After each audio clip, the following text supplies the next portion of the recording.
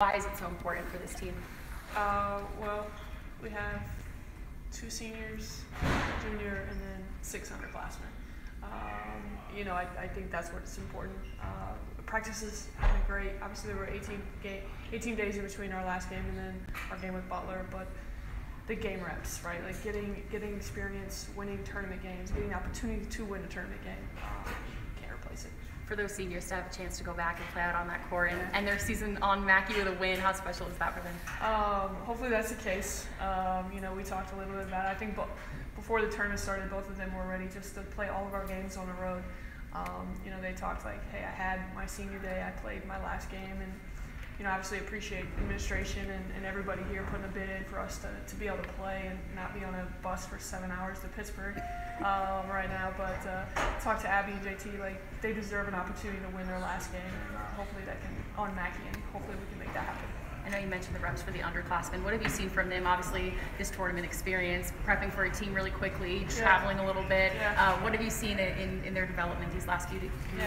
Maturity. When we played Butler, obviously we drove down day of. We haven't never done that. To be able to get off the bus, get some shots up, and then follow through the game. We haven't played in 18 days for them to come out and execute. For the most part, what we were trying to do was good to see, and then the quick turnaround, our walkthrough yesterday, practice today, and then playing a really good Duquesne team tomorrow. So hopefully, we'll see a lot of good things. What do you know about Duquesne? Man, as much as I can in the last 36 hours, whatever it was, whatever it has been. We got 2 big dominant posts inside. One really stretches the 2-3. A lot of dribble drive offense, a lot of ball screens, and a slot and a high ball. They run some horn stuff. They run some elbow chin looks that we've guarded in the past. Lightning fast guard, faster than Spider. You'll see it. And then they got a couple kids who can shoot it.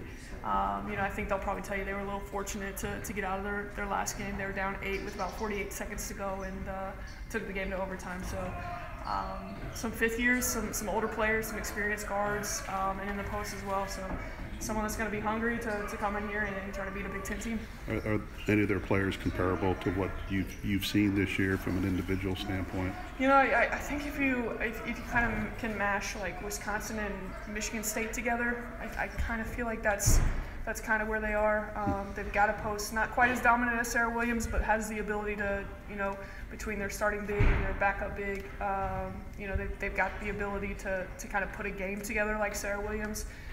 The way they push pace like Michigan State, and in the half court very similar to Wisconsin in their actions. In terms of personnel, McConnell is actually a really good point guard, really heady. I don't know if I can just think of somebody right off the top of my head, but excuse me, I think McConnell, her brother is TJ McConnell that plays for the Pacers, right? So, very heady and, smart point guard out there. Well coached, he's been there for a long time. They've been around each other, so excited to get the opportunity. How does this coaching experience compare to some of the other tournaments you've done in the past? I think this one is just different because the unknown of what day you're playing, where you're playing, that's the only thing that's been different. Other than that, it's just a basketball game. It's 40 minutes, hopefully no overtime unless we need it, and they don't. It's an opportunity for us to keep getting better. It's opportunity for me, Mark, and Alex and Kelly to grow as a staff in close games too. My first year here, it was me, Alex, Beth, Michael. Didn't mesh all the time. And then, same thing, I think Mark and Kelly are still learning Alex and me and how we all flow. And so it's been good opportunities for us in practice and game situations, just like it has been for our young kids. You saw the rainbow hook from MA. You mentioned maturity with this group of underclassmen. What's something else that you feel like has really helped as far as their growth and where they've grown, you feel? Yeah, I think there's just a joy to keep playing basketball right now. I think they love being around each other. You can see it in the way, JT and Jayla connect on and off the floor. Jayla wants to keep playing with Janae as long as possible.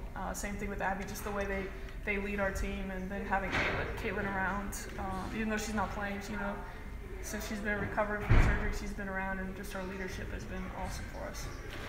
Do do your freshmen understand the value of these minutes? I mean, they're in the moment, so sometimes you don't realize it, but do you get a sense that they understand what this means and what it can mean in the future for them? They're probably a little too naive to think about that right now, and something we're just going out here trying to win basketball games. But I think they're locked into trying to win the next game. You know, and we talk about it like, let's just keep using these days to get better. If not, we'd be, you know, just going to class, not doing a whole lot of anything. But you know, I think, you know, there's been some conversations amongst them outside of us, like Kansas won the WNIT last year and they're in a big tournament this year, right? Like, what's this, you know, is this a stepping stone the way it was for Indiana, the way it was for Michigan? Can we kind of replicate the success that this tournament has had for other programs? There's plenty of examples out there. Plenty of examples out there, but right now our job is to find a way to beat Duquesne. For you to see Mila Reynolds come out and just shoot the three the way that she did, I mean, yeah. Yeah, where's it? No. I'm just asking. It was great. You know, Emma got doubled. She called the skip, knocked it down. You know, I think that's what these 18 days, these 3 weeks have done for us. It's given us an opportunity to really work on skill and get more reps shooting. Sometimes lost in the grind of a Big Ten season when you don't, you know, you're playing every 2 days. It's more of a scout. You know, it's not so much skill development. Having those days where we were able to stack days and get better individually and as a team, I think it really showed out for Mila. Thanks. Yep, thanks guys.